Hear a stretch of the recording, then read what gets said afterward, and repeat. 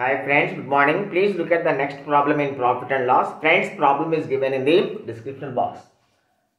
Friends, say original selling price say X and say cost price 100.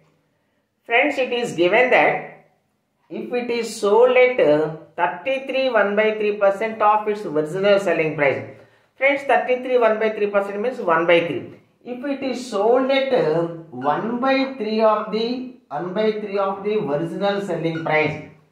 If it is sold at 1 by 3 of its original selling price, then there will be a loss of 33 1 by 3%.